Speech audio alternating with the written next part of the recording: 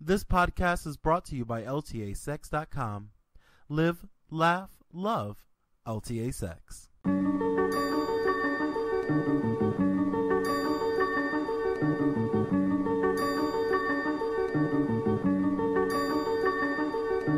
Welcome to Behind Closed Doors, the podcast where we teach you what it really takes to have a perfect relationship. I'm your host, Jerome Stewart Nichols, sex educator and creator of LTAsex.com. You know, those glossy Instagram selfies look great, but they don't tell the whole story. There's a hell of a lot that goes on behind closed doors that makes strong, healthy, and sexually satisfying relationships. From the basics of communication and fighting fair, to full-time DS relationships and navigating the politics of polyamory, Behind Closed Doors offers you the expert advice and first-hand experience you need to get and maintain the relationship that's right for you. To keep up with the show, visit ltasex.com/behindcloseddoors for links to everything regarding the show. Subscribe to Behind Closed Doors on iTunes or Stitcher. You can keep up with me on Twitter at NotJeromeStewart or on Tumblr at ltasex.tumblr.com. Oh, and as always, if you have questions you want answered or have some feedback about the show, send it to me, Jerome at ltasex.info, Jerome at ltasex.info. But enough of this shilling bullshit. Let's get into the sex and relationships. Well, hello all. How are you doing today? Welcome to another episode of Behind Closed Doors. I'm your host, as you know, Jerome Stewart Nichols. You know, I had 16 seconds into this podcast and I'm already giggly. I guess that's a good sign, I suppose. This episode today is featuring Alicia, the sexual intellectual, previously of Raw Sex, and now of a new book that she's writing. On this episode, we talked to her today about lichen sclerosis, otherwise known as LS. It's an autoimmune disease that makes your your vulva disappear.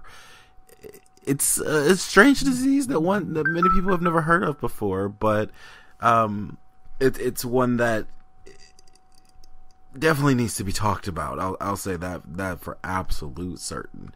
In this episode, although lichen sclerosis itself is not so common, we also talk about many universal ideas.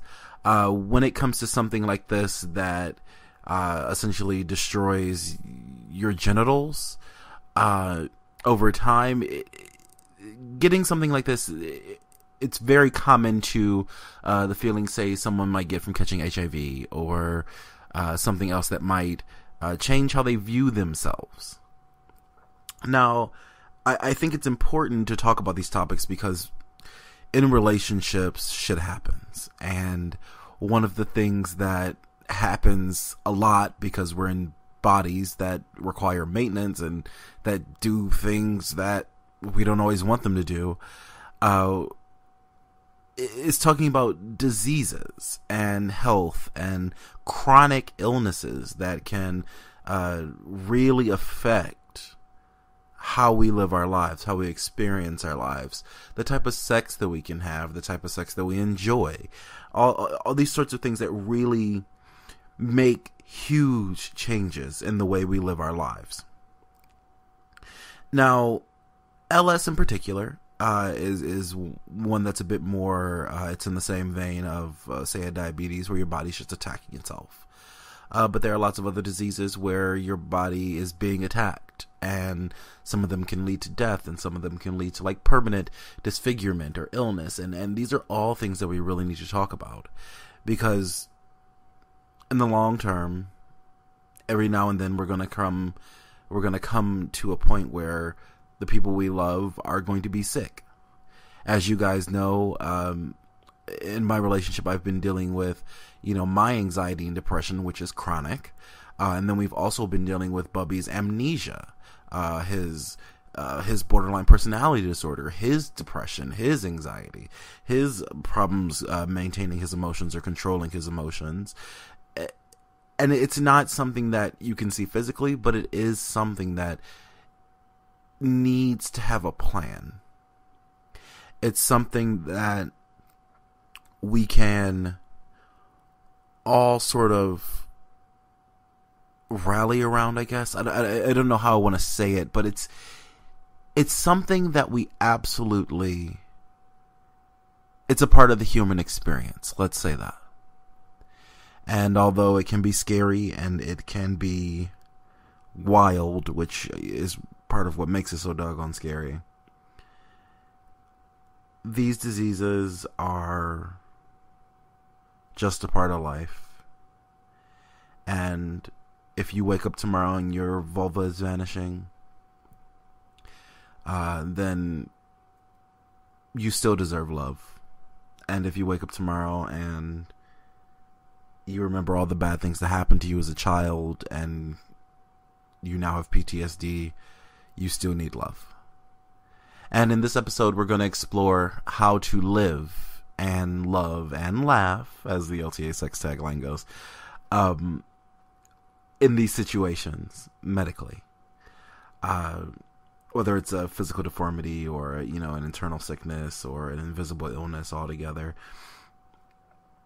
We want to make sure that you're capable and there to experience that and be the person with it in the relationship. And also for the people who are loving people with these diseases or these illnesses, we wanted to make sure that you had a bit of information about that as well. So, I did bamboo. Those weren't words. I was scatting. I feel like I need to go back to like 1920s jazz club, and I'd probably have a hit record right now. That's a very good Heineken. Anyways, so before we get into the show, as always, if you guys want to support the show and you want to keep the show going, please consider donating on Patreon, patreon.com/keepitsexy. $1 pledged a month makes a huge difference for us here at LTSX and us, me, my partner, and my copy editor. None of us are getting paid right now, but we do this because we love it and we believe in, I guess we believe in my vision, which I guess I'd never thought of it like that before, but it's true. We sort of believe in this vision of making the world a sexier, healthier, more loving place. And your support allows us to keep that going. Patreon.com/keepitsexy. Oh, and of course, oh my goodness, I can't believe Jesus Christ. Okay, so during the recording of this episode, I was having trouble with my internet, my router, and my whatever bullshit. It's slow as fuck is just all you need to know, really. Yeah, so it was slow as fuck. We had a bit of trouble keeping the flow of conversation going. Although, listening back to it, Google actually, or we use Google Plus to record these episodes. Google Plus actually got a lot of the conversation that we thought we were missing just because we couldn't hear each other. But Google was getting it. So that's fine, I guess. But you'll hear, unlike a lot of episodes that just sort of flow, you'll hear a little bit of cutting every now and then. I try to keep it as clean as possible. Clean, not referring to vulgarity, for fuck's sake. We don't do that shit here. God damn it, Kathleen. But I did want to try to keep the show as clean as invisibly cut as possible. My apologies for any discomfort you may have with that, but it is what it is. We had to make the best out of what we had, and it actually turned out that we had over 40-minute episode that was jam-packed with bomb-ass information. So if you would like to catch up with Alicia Beth, HIV testing counselor, sex educator, and former host of Raw Sex Radio, you can do that at rawsexradio.com. You can also do that at savethevulva.weebly.com. She's also on Facebook at facebook.com/rawsexri, Twitter at rawsexri, and at Save the Vulva. And she's on Instagram at Alicia Beth Educator, and there's underscores in between those three words, so it's Alicia_Beth_educator. And as always, you can keep up with me at ltasex.com. Thanks so much for your time. Now, as as always, let's get into the sex and relationships. I'm using notes from like us talking on Messenger. That's awesome, because I barely remember that conversation. So you're going to say a lot of things that'll refresh my memory. Well, yeah, what I'm mainly using is like a guide is the like little synopsis. Because I feel like, yeah, there it is. Okay. So I said we should start with the book. Right. And then the disease that's covered in the book, and then move into topics like unconditional love, love through new disabilities, loving people as they need to be loved, all that sort of stuff. So I have those notes. Okay, cool. So I say you tell me about your book. Like, how did you actually get started writing a book? Because I want to write a book really badly. So I actually have a friend who is an editor, and he has produced or edited some of his own works, and he recently put out a really popular book in the sex ed field, the sex ed community. And I have the book around me somewhere because I can't think of the name right at this exact moment. I have a trillion sex ed books. All right, best sex writing of the year, and it's volume 1. And so, John Presick is his name, and what he did was he's been on the show. Has he? Yeah. All right, well, John Presick is essentially the inspiration behind me writing this book. Through social media, we became really great friends, and he's become a very big influence in my career in the field. And so one day we started talking, and we've always kind of touched base about me writing a book, because I've always wanted to do kind of like the story of my life and little details and things. And then, so I don't know how to transition into it so that way people can follow along. So feel free to guide me. But so a few years ago, I was diagnosed with what they call lichen sclerosis. It's a rare autoimmune disease.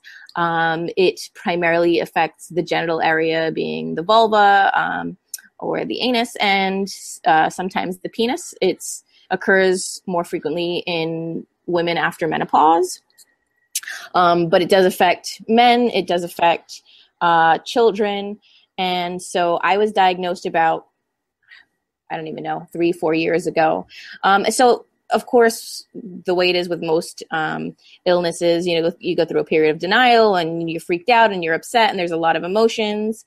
And so I kind of just let it sit on the back burner for a long time. And then recently, probably, I don't know, in the last 6 to 8 months, I decided to become more proactive about it.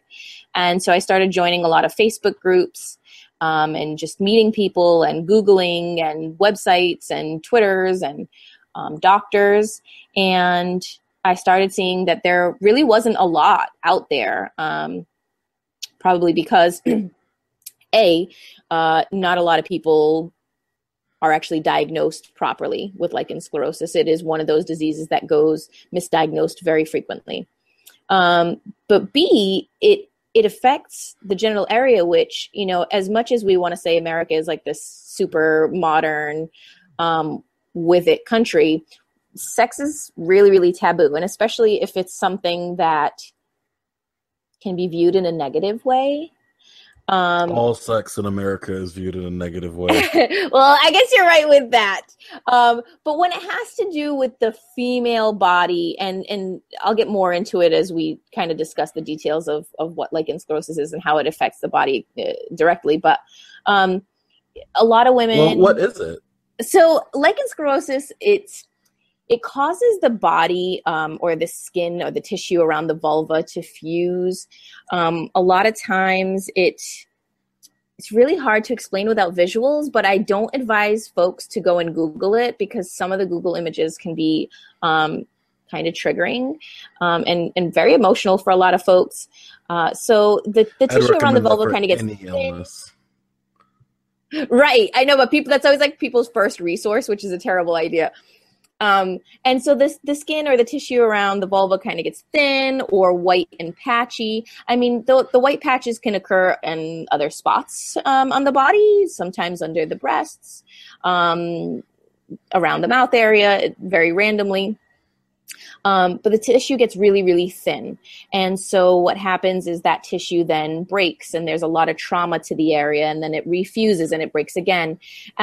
So there's a lot of sensitivity with the skin around the genital area. There is a lot of long-term damage that can occur. And so ultimately there is no cure for it. There are some treatments. Treatments are still kind of in the testing out phase. Some doctors are doing some amazing things with, now I can't think of the term, so I'll come back to that in a moment. And so there are doctors taking progressive moves to try new things, but nothing is really guaranteed at this point. They still can't figure out what exactly triggers the disease. I've tried to come up with my own conclusions just by asking other folks who have been diagnosed. It's definitely hormonal related, but different things trigger different flare-ups for people. People go through different experiences. It progresses on the body differently for different folks. So for some folks, essentially, the vulva completely just disappears. It fuses all together. So it's one layer instead of having, the labia majora, the labia minora. It is all just one piece. And so that, of course, can affect folks in a variety of ways. Okay, that I was kind of confused about how it actually worked, because initially I was thinking that like the labia that are parallel to each other would fuse, closing up the vaginal entrance. But does that happen? So that does occur as well. And so what's kind of tricky about this disease in particular is, again, that it affects everybody really differently. So for some folks, they may have the white spots and that's it. Right. For some folks, they may lose a portion of their inner labia, and they call that labia flattening, and that's it. For some people, the vulva completely vanishes, and so it becomes difficult. Sometimes it affects people that the fused skin kind of entombs the clitoris. Oh. And so it's very painful when people get aroused. And so I was just kind of going through the process of how it can affect folks differently. And so then I was saying I should preface the conversation by saying that a lot of times when I talk about lichen, I talk very specifically to my situation, and my situation is very, very different from every other person who has been diagnosed. There are some similarities in what prompts us to get to an OBGYN or a specialist. There are a lot of similarities in what triggers a lichen sclerosus flare-up, but the actual progression of the disease and how it affects people just varies so much. Okay. So can you, or do you feel comfortable talking about your particular kind? What is it? Do you feel comfortable talking about your particular kind? Yeah, absolutely. I mean, I can go through the process for me in a quick, it's not a pretty picture. So I try to make a lot of jokes and make light of it because it makes it easier for people to listen to the types of conversation and have these types of conversations. It can be a bit of a heavy topic. But for me, I started, I was in my early to mid 20s, and I'm a very sexual person. And I started noticing things that were occurring when I was having, casual sex. And I started to notice that I was getting a lot of yeast infections, reoccurring yeast infections. And so I went to my regular OBGYN. I was like, what in the hell is happening? This is ridiculous. I cannot have a yeast infection every time I have sex. And she was like, well, you have diabetes, so you're prone to yeast infections. Here's some diflucan. Have a good day. And I was like, okay, sure. And I stuck with it for a little while. And I was like, you know what? I am sick of you brushing me off. I know this is not it. I am going to a different OBGYN. So I moved practices completely. And that doctor started with the same shit. She was like, hey, you're a diabetic. You're prone to yeast infections. Here's some diflucan and have a good day. And I was like, okay, this is ridiculous. Have had a vagina for the last, 20 something years. I know how it works. Something is very wrong. This is not a yeast infection. It was very different than a typical yeast infection, the symptoms. And so I decided, what is it? You often have to stand up for yourself when it comes to doctors. I had to do it with a couple of things myself. Yeah, I tell people all the time that you have to be proactive about it. And unless you really push it, I mean, you could sit at home with who knows what. And so I just had to be proactive about it. And I was like, you know what? I'm being brushed off. I know something's wrong. I know my body more than someone who sees me, twice a year. And so I happened to find this specialist, Harvard Vanguard in Burlington, Massachusetts. And I got an appointment. I was fortunate enough that my health insurance at the time was accepted there. And so I went in for an appointment. And the first appointment, she was like, you have lichen. And I was like, well, that fucking sucks. Like I didn't really know what to say. I didn't really know what it was or, what. And it's definitely not something I've ever heard of before. It is very, very rarely discussed. And so, I just want to say that Harvard Vanguard was amazing. I believe it was a nurse practitioner at the time. She no longer works there, but she was just, she was educated and she was comforting. So that was amazing. The experience there is amazing for anyone who goes there for their, their vulva care or their OBGYN. But also, okay. It was a relief to finally have some kind of diagnosis for what in the hell was happening to my lady bits. That was, it was frustrating to be really young and feel so, and I'm going to use this term because it's how I felt at the time. It's not how I feel now, but I felt so broken. I was like, what in the hell? I should be able to go out and have all the sex I want and do whatever I want. And why do I have this broken vagina? What in the hell is wrong with me? And I had these really negative, shitty, ugly feelings. I was in a long-term relationship at the time I was diagnosed. And so one of the first things that came to my mind was like, how do I tell my partner? There are a lot of feelings that go through your mind when you get any type of diagnosis for an illness. And one of those was kind of denial and so many other feelings. But one of them was relief that I finally had a diagnosis and I wasn't losing my mind. And that I knew that something was up with my body. And then I was in a long-term relationship at the time. And so I began to panic, like, what is my partner going to do? Because the end of it all is that I may lose my vulva, right? I may lose my ability to have penetrative sex. And how do you explain that to somebody that you're in a long-term relationship with? And so then I began to think, like, they have needs as well. And what are they going to need? And am I emotionally capable of dealing with that? And well, see, and again, in my case, that would be perfectly fine because I'm okay with that. But for many women, that's not an option. And exactly. So, it kind of, I don't know, there was a lot of things going on. And so, the doctor was like, well, you have lost 50% of your inner labia to labial flattening. And the first thing that comes to my mind is like, what in the flying fuck? Because I have been seeing 2 different OBGYNs for the last 2 fucking years. And you would think that these people who stare at vulvas and vaginas all day would notice that my shit is fucking disappearing. They're lazy fucking bitches.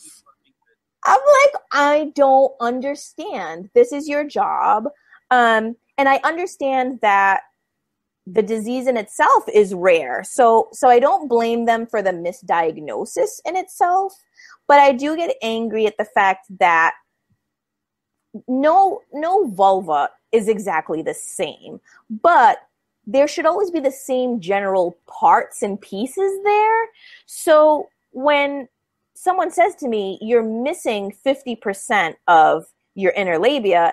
And this person has only looked at my vulva one day in their whole entire existence, but yet going repeatedly to the same OBGYNs, you would think that they would be like, hey, you know, your fucking spark plugs are missing, or you know, you blew a gasket, or like, can I get something here? Yeah. And so that was kind of part of the feelings I was going through.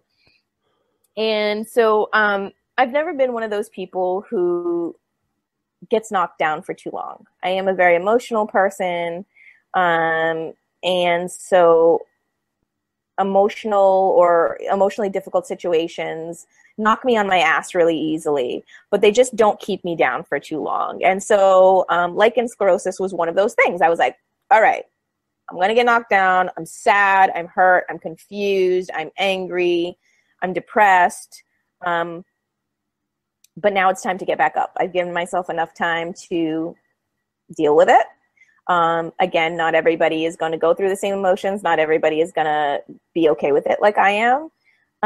So I choose to look at a shitty outcome with a positive view. Like, I can't change the outcome of what happens to my vulva, but I can change how I feel about myself and how I look at it. And so originally I was like, oh, I'm broken and, you know, I feel defective, and who the hell is going to love me when I can't, you know, have vaginal sex, or, right. But now I look at it and I'm like, well, I'm relatively young, and if I want to have other babies, maybe I can have a C-section, or, you know, if there are other treatments along the way that might come up. One of the things that I had spaced out earlier that I just remembered is doctors are trying to figure out how to, I guess, regenerate the area or stop the progression of it by stem cell therapy. That's one of the new things that's happening right now. And there's an amazing doctor, I believe, in California, Dr. Newman, and his office has been just amazing at just the support and the education and the understanding of how it all works. And he's done a lot to bring attention to the disease in itself. And so I personally don't know a lot about it on a medical level. That's something that I'm still learning. I am a sex educator. I understand the basics to how it all works, but I am not a doctor. I am a person just like all the other folks who have been diagnosed or who are yet to be diagnosed. And so I just don't want to sit down and take it. I want to make a difference. I want to make it more comfortable for other folks. And so that's why I decided to put this book together. And the concept of the book is an anthology of different stories of other folks who have gone through the diagnosis process. You know, what was it like? How did you feel?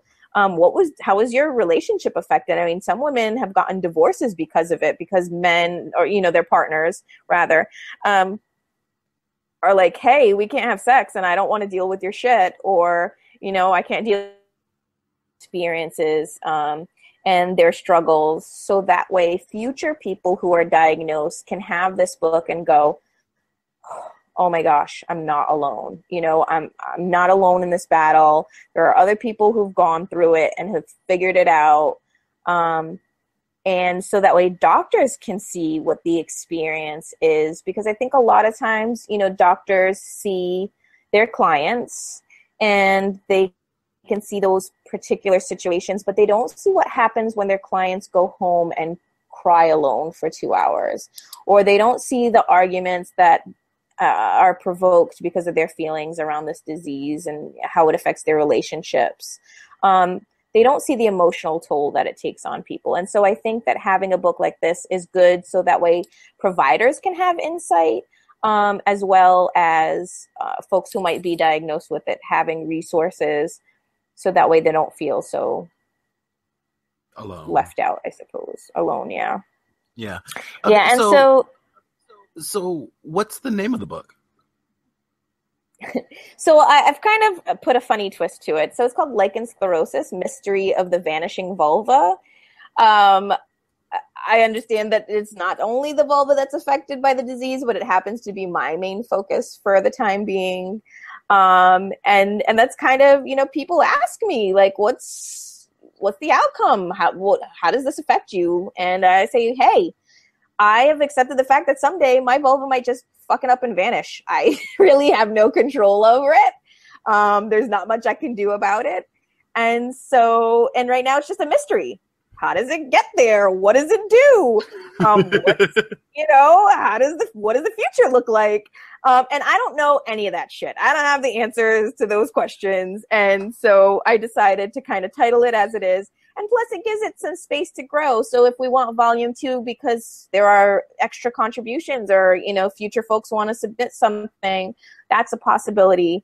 But it's kind of just like, this mystery, this journey we're all on, trying to figure it out. And we've all become, Inspector Gadget, Inspector Vulva Gadget. I don't even know, because we're all on these, these forums, and it's like, hey, I had a flare up because I used this type of detergent today. Have you guys ever used? Oh my gosh, yeah, me too. I used this detergent. I had a flare. Oh, and then we're all kind of, super sleuthing to try and figure it out, because no one's going to do this shit for us. And of course I would love to say, hey, this book's going to be a #1 seller and all the proceeds will go to research and development. But I'm really just a person trying to put some, small book together so that way people have comfort. That's if one person reads the book and feels a little bit better about their situation, then that's that'll bring me the happiness that I need. That's all I'm looking for. I just want people to have a safe space where they can read other people's situations and find some comfort. Well, knowing you, I'm going to guess that more than one person is going to find comfort in the book. I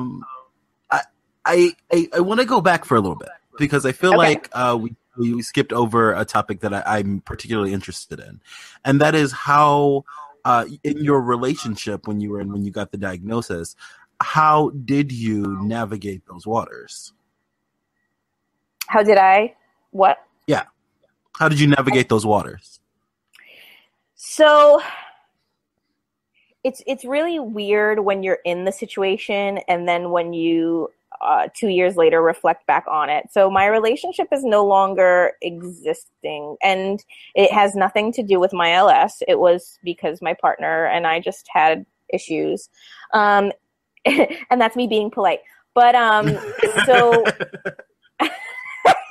so I went back and I said to them, hey, I got this diagnosis. And at that point, I have to be honest with you, I don't even think I really understood how it all worked. So I don't know that I could have relayed a lot of great information to my partner. But I knew that my partner had a really high sex drive. That's why we were together, because we both did. And so unfortunately, I did what a lot of other folks with LS do and have done. And I put myself in really uncomfortable, painful situations in order to please my partner.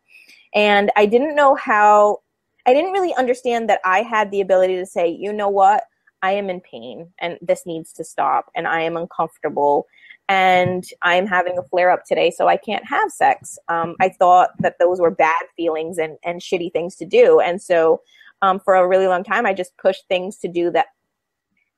I pushed things that my body couldn't tolerate in order to please that human that I was with. And I think we've all been guilty of that at one time or another. Yeah, I can agree with that. And so the problem is that no matter what I would have done, wouldn't have changed the outcome of my relationship. Essentially, my partner was cheating on me throughout my whole entire relationship and failed to inform me of that. And so the possibility of opening up my relationship was kind of easy for me because I had always considered it, and I am not a super jealous person when it comes to sex.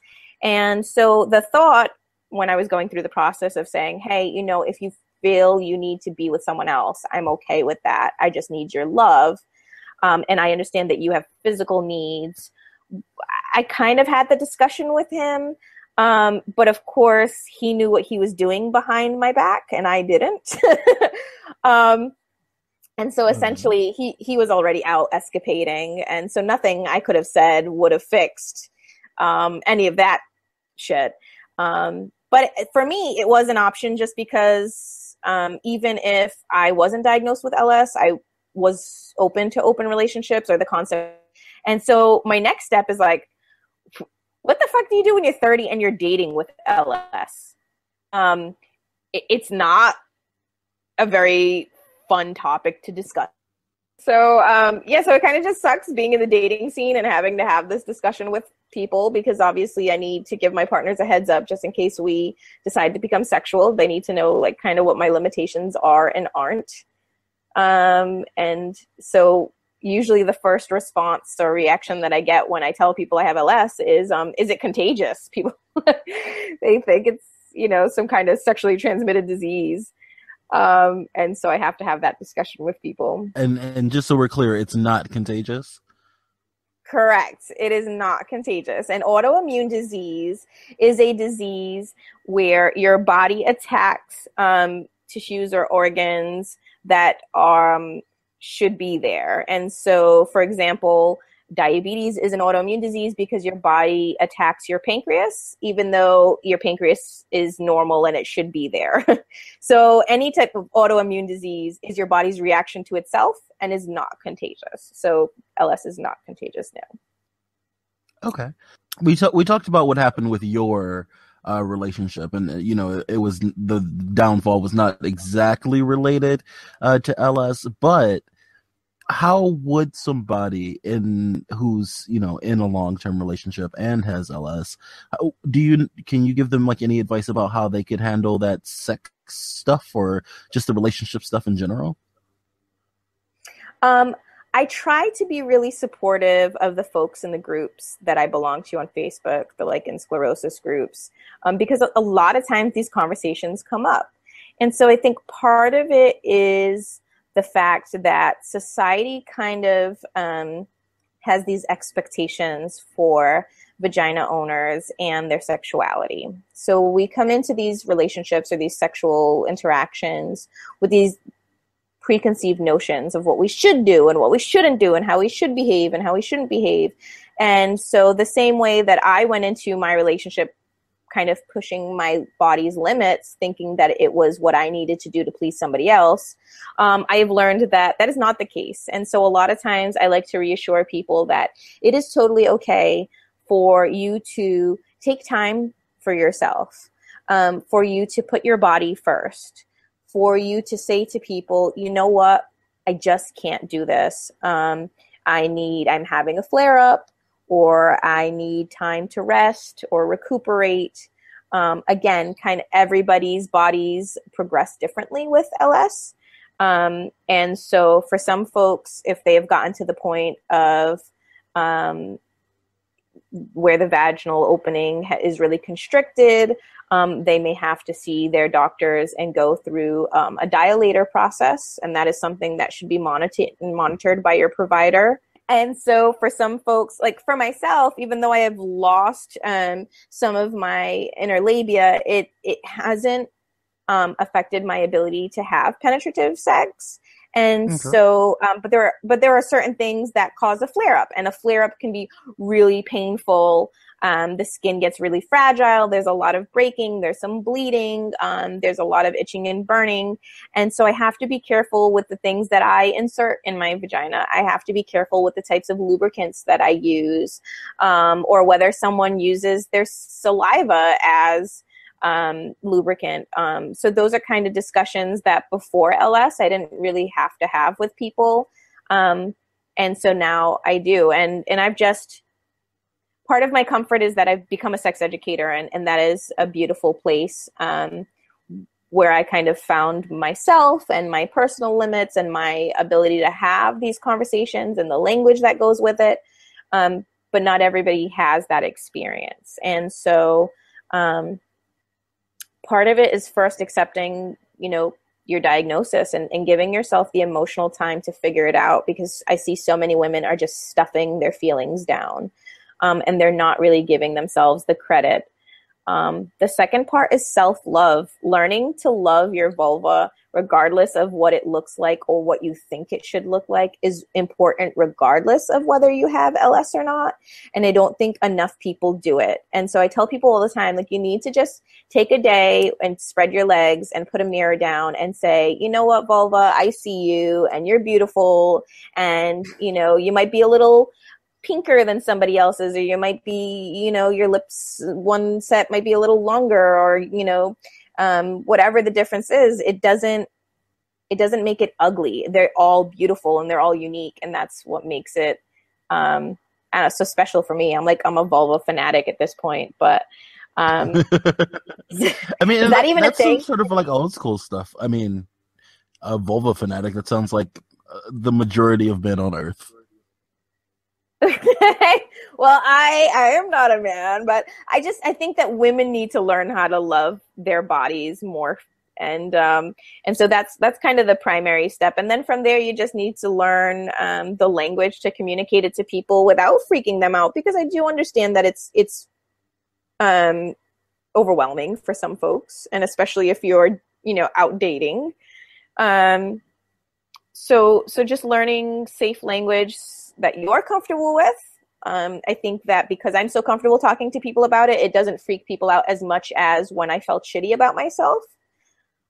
When you reach out to a date and you're like, hey, sorry, we can't fuck tonight because I'm broken. They're not as receptive as, you know, when you kind of just explain it for what it is. And they're like, oh shit, hey, I'm sorry you have that. Let me know when you're good to go. And so from there, it's just kind of listening to your body and learning what your body needs. You have to be very careful what types of lubricants you're using. There are a lot of lubricants on the market because they are not regulated by the FDA. They can have a lot of chemicals that can be really irritating for folks with sensitive vaginas, sensitive vulvas, sensitive skin. Are there any particular chemicals that people should look out for? So one of the ones that are really discussed right now through the sexual education health field are parabens. And most lubricants do not have parabens anymore. And that was a chemical they put in to preserve. I believe you see it a lot in makeup as well. So that's one of the things to look for. The other one is glycerin, and that is a sugar alcohol. So for folks who are prone to yeast infections, who have sensitive skin, who are prone to bacterial vaginosis, it is something that can be extra irritating.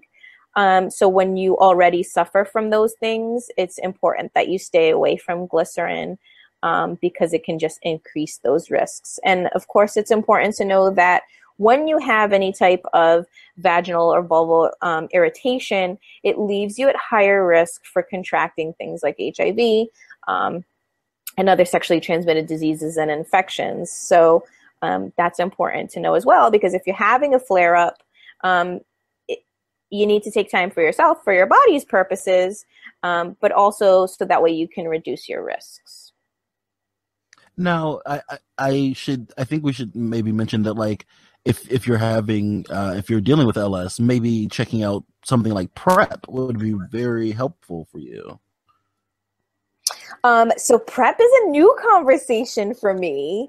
I discuss it a lot at work because I'm an HIV testing counselor. And so I've been doing this work specifically for about a year. And I love the concept of PrEP, and I think it's amazing. But I never considered that it could be an option for folks. I love PrEP. I'm on PrEP myself, like me and my partner are. It's so far neither of us have had like any like strong adverse effects. We've been checking with their doctors, and I really think people should check it out. Just so we're clear to everyone, PrEP is a daily pill you take to prevent HIV.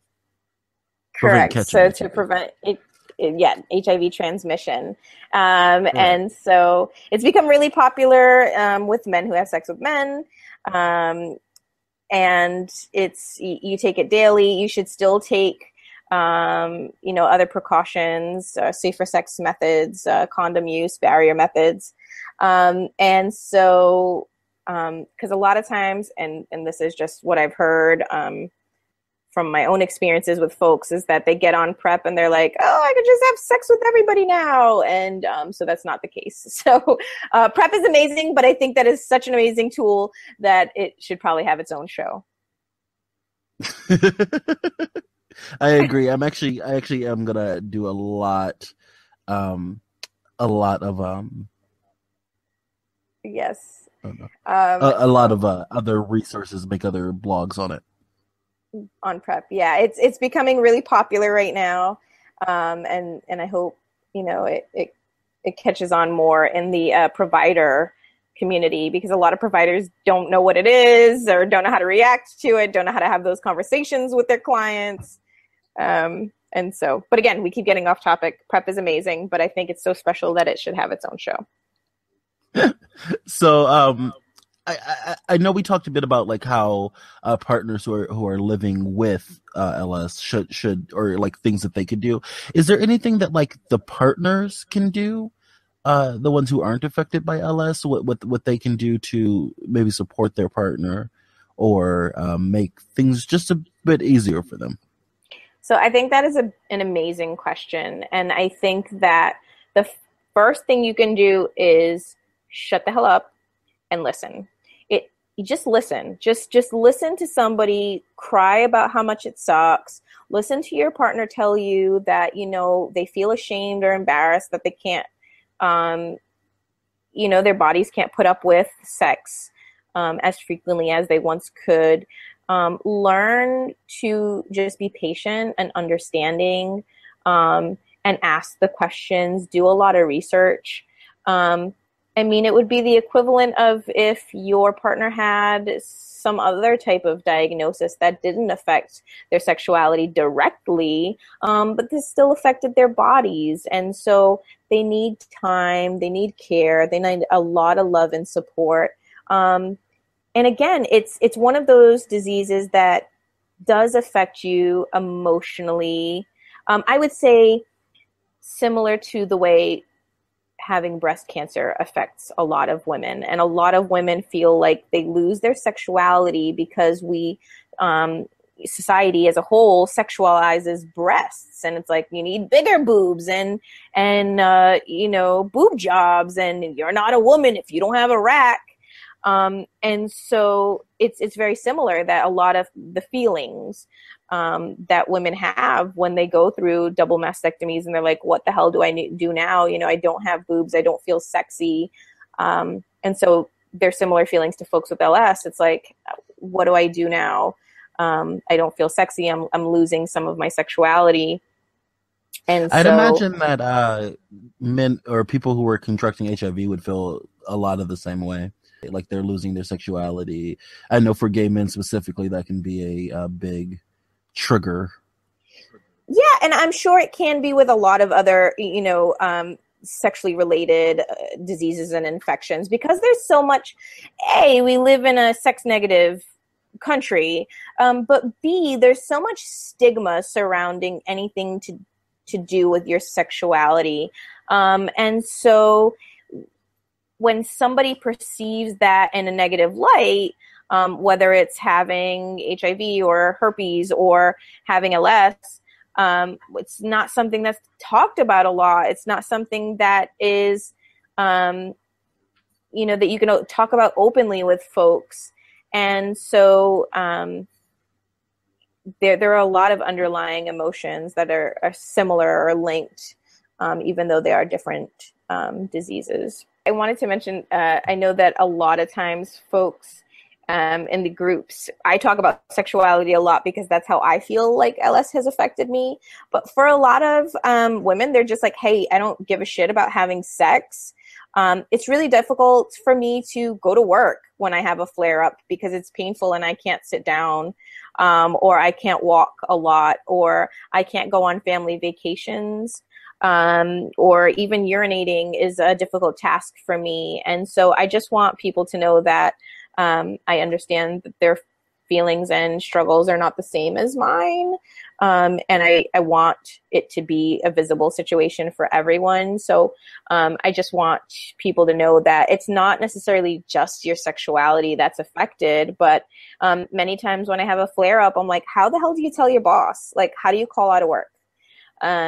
You know, if you have the sniffles or strep throat, you have proof, and you can just say to your boss, hey, you know, I have a cold, and so I don't want to go in and contaminate other people. But when you have, you know, this raging flare up so bad that you can't sleep for more than 20 minutes that night, how do you say that to somebody? Or how do you get on disability if your LS is so bad that you can't do a lot of those things? You can't walk a lot. You can't do your job efficiently. People don't really understand how that works. Or even, you know, I remember one of the women saying, I went to a get together and I explained to somebody that I couldn't have a certain type of food, and they wanted to know why I had to be so damn picky. And I didn't want to have the conversation with them at, yeah, in my world, no, to me, I would just be telling people about my vulva. Like, I'd be like, well, you asked the question, you should be prepared for all the answers. Exactly. And so, you know, but again, not everybody's as comfortable discussing it with, you know, folks as I am. So I'm finding ways to tiptoe around it, but it affects people on such various levels that it's just, I try my best to be as inclusive as possible, and not just live solely by my experience. Okay. And I was about to say that I think that would be a good place to end it. Did you have anything else you wanted to add?